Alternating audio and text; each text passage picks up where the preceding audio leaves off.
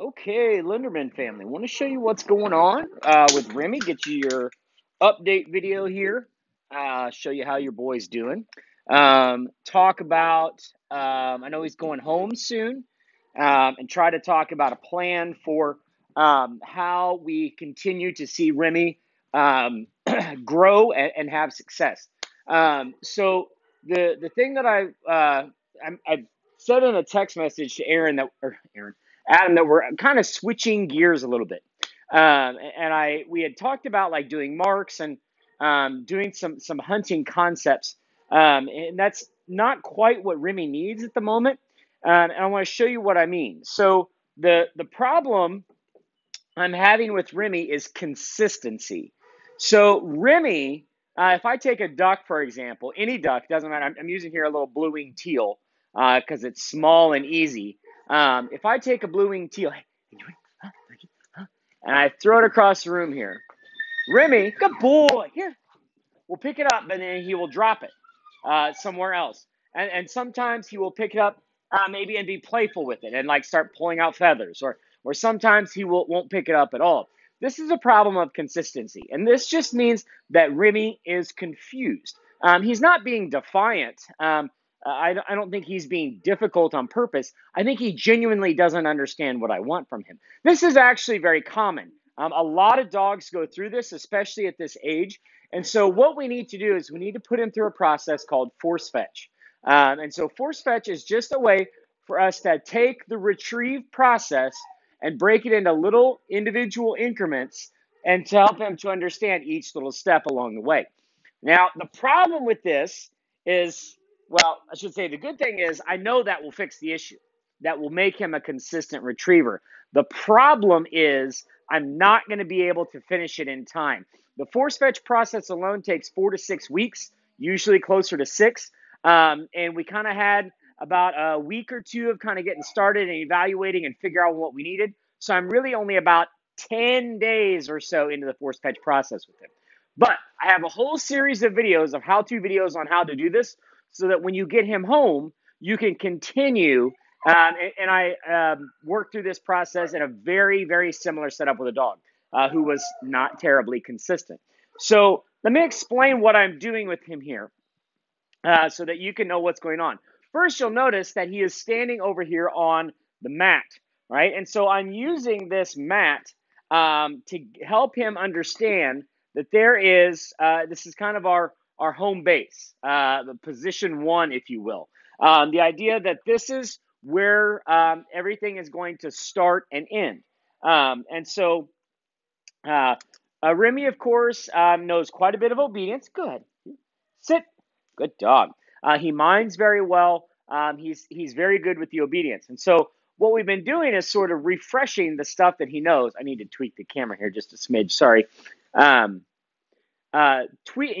of making it clear what he already knows and helping him understand that we're going to add to his obedience. Okay, because that's all force fetch is. It's just another obedience, but instead with their legs, we're going to control their mouth, right? So I'm going to go out. Good. Here. Good. Here. Heel. Sit. Good boy. And that's all good. You know, I mean, that's what I want to see. Go out, come back, sit down, be polite, don't yank on the leash. You know, that's what I'm looking for. Okay. Now, when we're doing force fetch, what it starts with is I'm using a stick that he does not know. This is just a plastic stick it's actually designed for this with a low spot in the middle, so it makes it easy to grab. And so what we're doing with Remy is I'm helping him understand that I want him to get something in his mouth on command and hold it there until otherwise noted. So the idea here is I want to come down to his level. Okay, we want to make him feel more comfortable because this is awkward for the dog. All right, so he feels uncomfortable because I'm going to control his mouth, and dogs find this very strange. And if you watch the force fetch videos, I went through I've gone through about the first 2 or 3 with him at this point, right? And so what I'm doing is I'm taking the stick, and we need to get the stick in his mouth. Okay, now the force in force fetch comes from me squeezing his ear. Okay, Now I am squeezing his ear with my index finger and my thumb, and Remy is sensitive. He is not a dog that we have to take a heavy hand with. That's not my style anyway, and that's certainly not what Remy needs. Remy is a pleaser. He's a lover. He's just confused. And so what we're trying to do is to help him understand that pressure is a means for communication.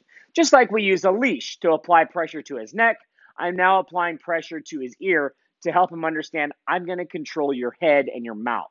Okay, so what I'm going to do is I'm going to lightly squeeze his ear with my left hand, and I'm going to take the stick and I'm going to come right here and I'm putting my thumb in his mouth. Good boy.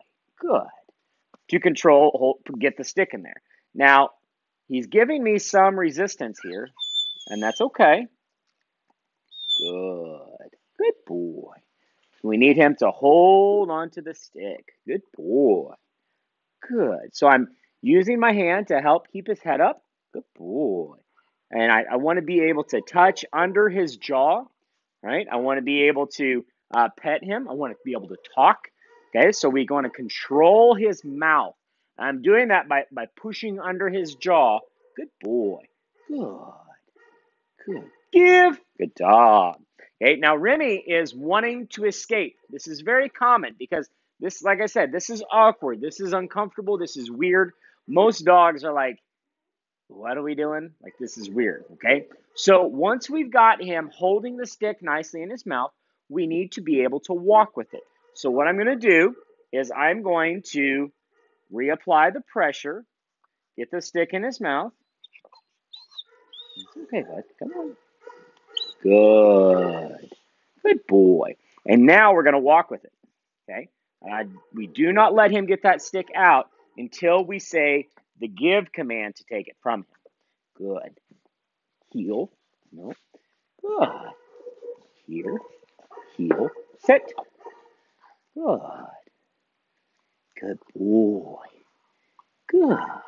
And he's given me a little bit of resistance there, wanting to move his head to the side. That's okay. That's all right. He's not hurting anybody. He's just resisting this because this is an unusual feeling for him. And that's okay. Good. Give. Good dog. Good. So we'll do one more right here. Okay. Fetch. Good boy. Good. So we go out from the mat. Come on. Good boy. And we're going to come back to the mat. There's no way we let the stick come out. Even if I'm holding it in with my other hand. Good boy. Good. Give. Good dog. So he's got a nice grip. He's holding this. We're getting started on this process. This will take another month at least at home.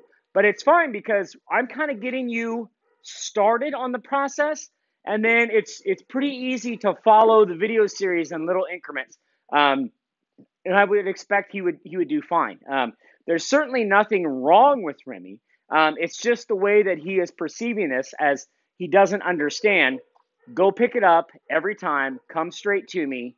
We need to break this process down into little bitty steps. The good news is virtually everything else is working great. His obedience is great. His socialization is great. His health is great. His drive to go chase the object is great. He's great with gunfire. He's great in the water. All those things are great. We just have to help him be more consistent in the way that he picks up everything and brings it to us. So the force fetch process is the way to fix all that and make it look a lot better. But it's just going to take a little more time than I have. But Remy's doing fine. But that's how we're going to keep moving.